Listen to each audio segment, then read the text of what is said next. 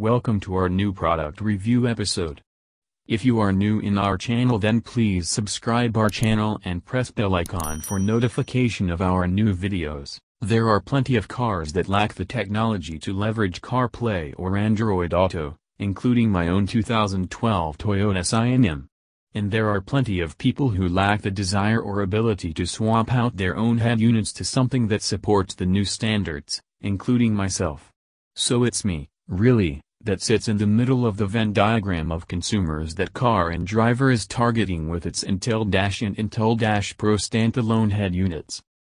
Hardware-wise, the Intellidash and Pro are both chunky, 7-inch displays which are designed to sit on your dashboard.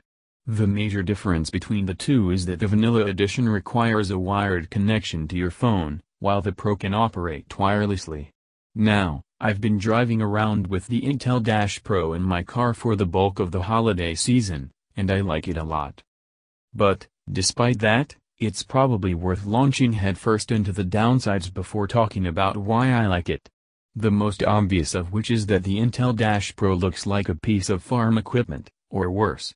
It resembles the sort of low-cost GPS units you'd find on sale for 3 or 4 times the going rate in the back of a gas station 2 decades ago.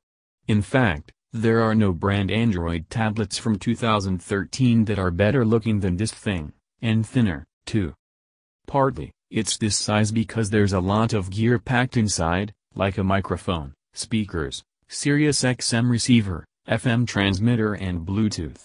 It's also got a whole host of jacks for an aftermarket reversing camera, audio out, USB-C and USB-A, for a flash drive. But if you're just connecting this wirelessly to your phone, you won't need any of this. Then there's the fact that, at the least, you'll need to route the power and aux-in leads around your dashboard. I didn't bother, given this was just a short-term loan, but I suspect that fans of cleaner dashboard setups might find it a bit grating. You can tune it to broadcast over FM to your car, which is better for cable management but isn't ideal for audio quality. It's also unfortunate that the manufacturers didn't spend a little more time polishing the default UI. For instance, the home screen icons only run along the bottom quarter of the display, and there's enough of them that you'd need to scroll to the next page to see the rest. Given the risk that you may need to use this screen when you're driving, needless busywork is a bad thing. Jump into the settings menu and you'll feel like it was previously a Chinese language original that has been hurriedly localized. Icons are muddy, fonts are hard to read, and the whole thing needs a good, hard polish to make its UI feel less agrarian. Setting the night mode, for instance, means you're diving into the last pane of display settings, despite its obvious importance.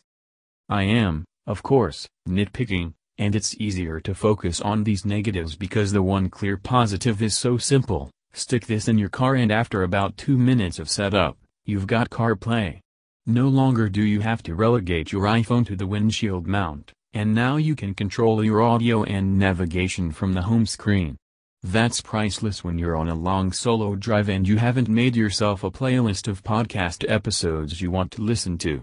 It's the convenience you're paying for, the ease of having to do very little to get this slice of the future into the ossified technology of history. As for the price, well, the Intellidash Pro is $400, while the non-wireless Intellidash is $350. You'd spend that much, sometimes more, on a unit from Best Buy, albeit with fitting thrown in.